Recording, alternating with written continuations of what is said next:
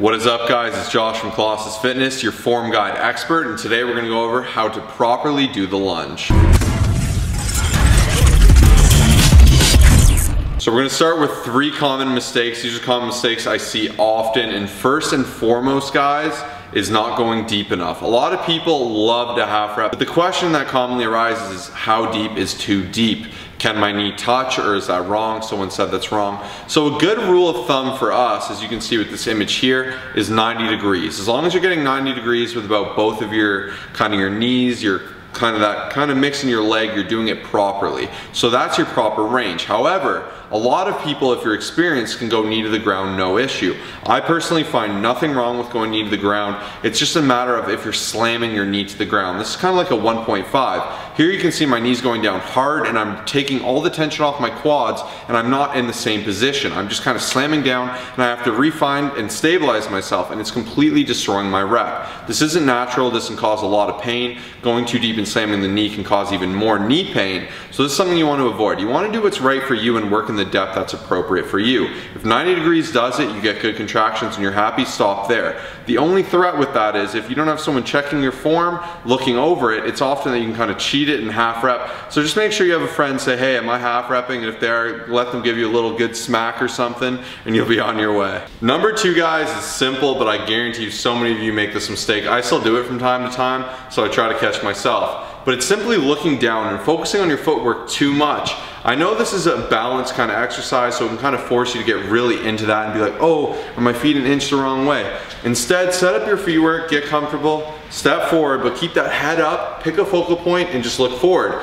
For instance, if you're walking a tightrope, or you're trying to balance on anything, you're walking along a log, if you look at your feet, it's actually a lot harder and you'll find you mess up a lot more. The way the human body works is when you look dead forward, you pick that focal point at about head level, you'll get to that path quicker. It's like when you're driving. If you look down, you'll find you swerve out of the lanes, things don't end well. But when you look 100 yards in the distance, things are a lot cleaner. So this is the same with the lunge. Pick that focal point, whether you're moving or doing them standing still. Just keep that head up, be comfortable, trust your legs, trust your foot placement, and you'll find your balance will significantly improve and you'll be a lot more comfortable in this exercise, causing you to get better contractions. Also, guys, another bonus. This is 2 bonuses today, so make sure you smash that like button because I'm just throwing knowledge everywhere. Okay, so number 2.5. Even though we were talking about tight ropes, you do not want a tight rope. So many people think you need to have your feet completely in line like this. That is not natural. That is not like at all. When you want to stand in a strong stance for football or hockey, you stance out your legs, you get wide, you get strong, you get firmly planted in the ground. If you want to feel really weak, you put your feet together, have someone push you, you'll tip over like no tomorrow. So it's the same thing with this. It's not natural for your body to stay strong when your feet are lined up like this. Instead, just keep them at about shoulder width, stay strong, and that will also help with comfort, and comfort will lead to gains and you'll be able to increase that weight in no time. Number 3, guys, this is a highly debated one, but I'm sticking to my guns here. So, when you're going, a lot of people will give you the traditional knowledge, like the simple explanation. Okay, guys, when you do this, keep your chest up, sit down into it, and do not lean forward under any circumstance. And this is to avoid your knee going over your foot. This is something I 100% agree with. The easiest way to stop doing that is just lunge out more. It's a lunge. You're literally supposed to lunge forward. Stretch those legs out, let it happen, right? You're not trying to do the splits and tear anything, but you're trying to actually move forward. So start with that, and if you're doing it wrong still, you gotta sit back a little bit.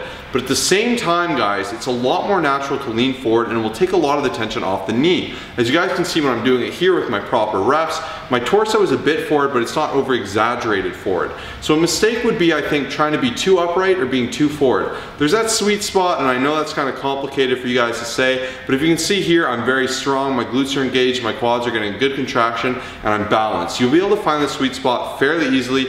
Play around with it, don't use any weights at first, just get that form down and you'll be crushing this in no time. Before we do the step-by-step guide, let me give you guys a little present. First link in the description down below, we have all of our how-to videos. These videos have about over 5 million views on YouTube. We've been able to help a ton of people. We've made it into an easy personal trainer in your pocket kind of guidebook.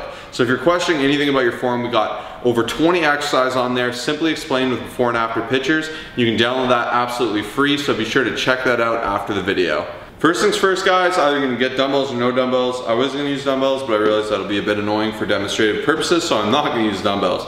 So simply put, get those feet shoulder width, as you can see here. Nothing magical about that. Next step, guys, keep that head up, keep that back nice and postured.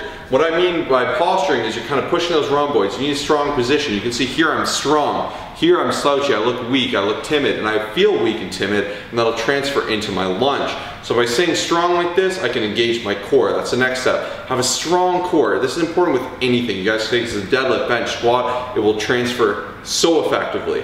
So next up, we're actually jumping into the lunge, plain and simple. So we're not tight roping, we're not doing anything like that. I'm just gonna do this for demonstrative purposes. So I'm keeping that head up, I'm stepping forward. I'm actually lunging out here. You guys can see I'm in a strong position. I'm on the ball of my foot, kind of postured, but my abs are engaged. Now, to my point, I don't want to be too upright like this. This is awkward, this is not natural. A lot of strain on that knee, and this is why people avoid this exercise.